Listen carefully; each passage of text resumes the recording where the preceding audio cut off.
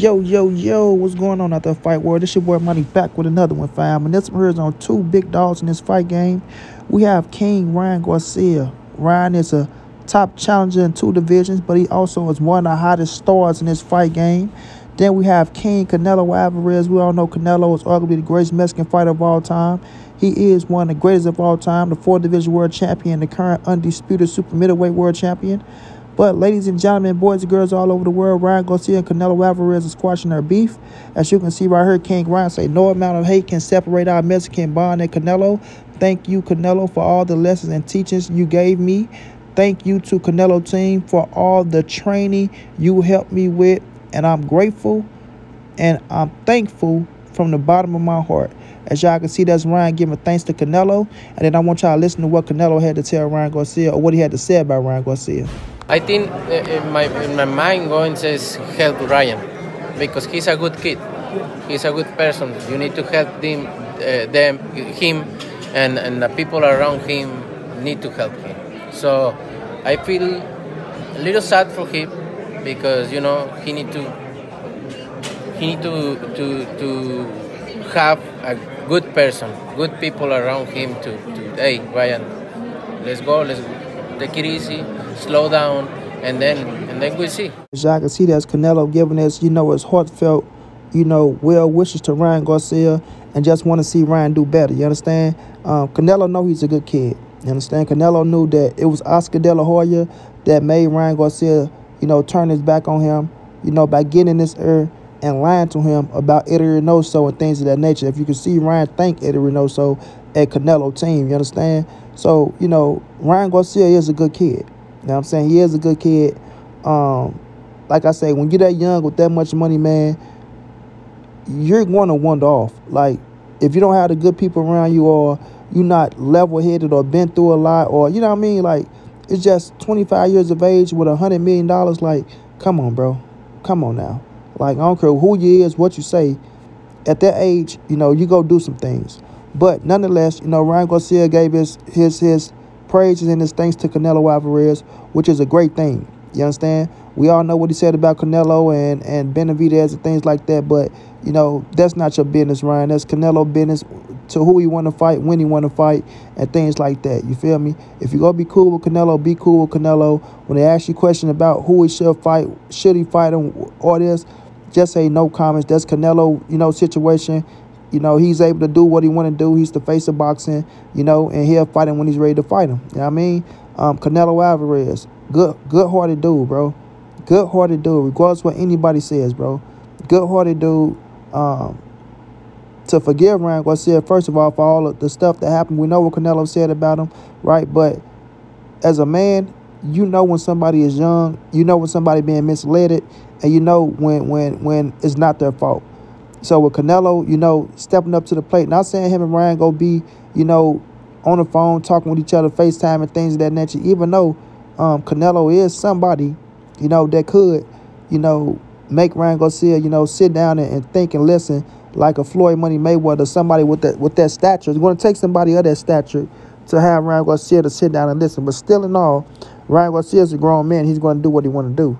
You understand? But to listen, to get him focused and things like that, I think somebody like a Canelo and a Floyd could do it. But we all seen what happened with the Floyd Mayweather situation, and Ryan Garcia saying he feel like Floyd Mayweather trying to sabotage fight. A lot of shit. But nonetheless, Ryan Garcia and Canelo, through social media, squashing the beef. And I like it on the simple fact of, they worked together for so long. Ryan Garcia, like I say, look up to Canelo Alvarez, took a lot from Canelo Alvarez, took a lot from Eddie Reynoso, and I just feel like when Ryan Garcia was over in that camp, he was one of the best Ryan Garcias out there.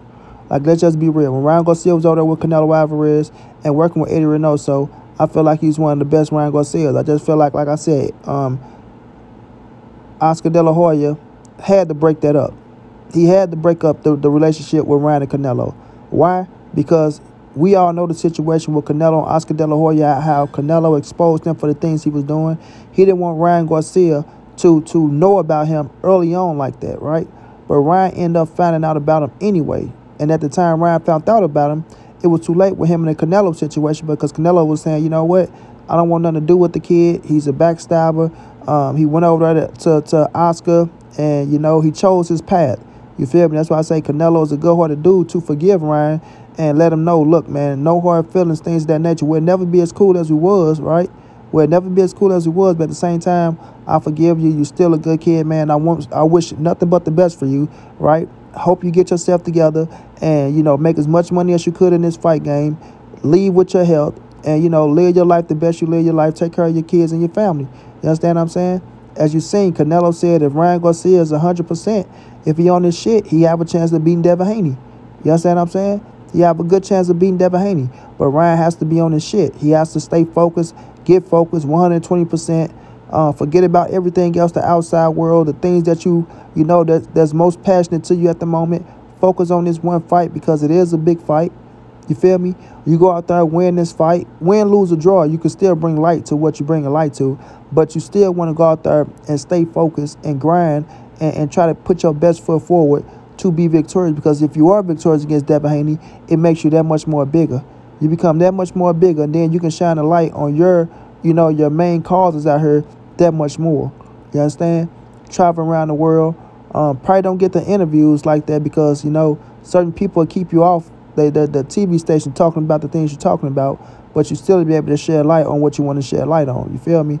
And Canelo understand that, just like, you know, all the other A sides and the big time entities in the fight game understand that. But with Ryan Garcia and Canelo, you know, squashing their little beef and things like that, they could be pressure off from Ryan Garcia.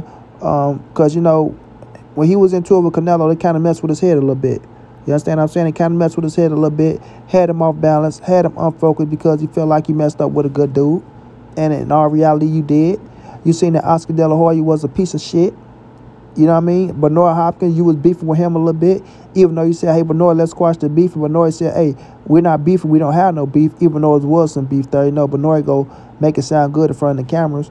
But even with the Oscar De La Hoya situation, where Ryan Garcia really went away from Golden Boy because of what Oscar is doing, Oscar only care about Oscar. That's the fact of the matter, right? Only care about filling up his coffins, right? Making his bank account get bigger and, you know, getting rich off the fighters. You understand? And Canelo figured that out. He left his ass. Ryan Garcia figured that out. He about to leave him.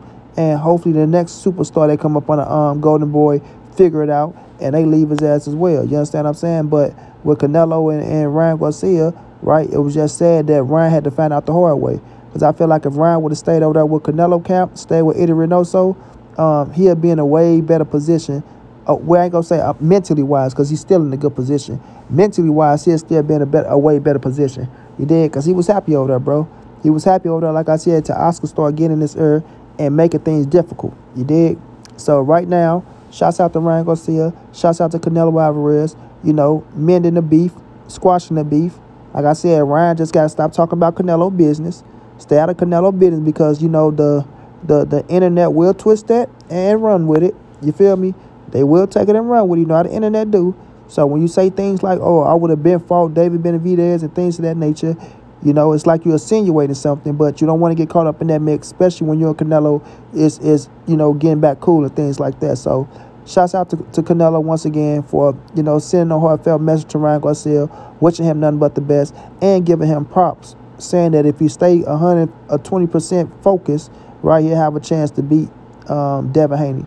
So Ryan need to take heed to that, get focused, and go out there and do his best, man. Straight like that, and money be on to the next. Once again, shouts out to Nello, and shouts out to Ryan.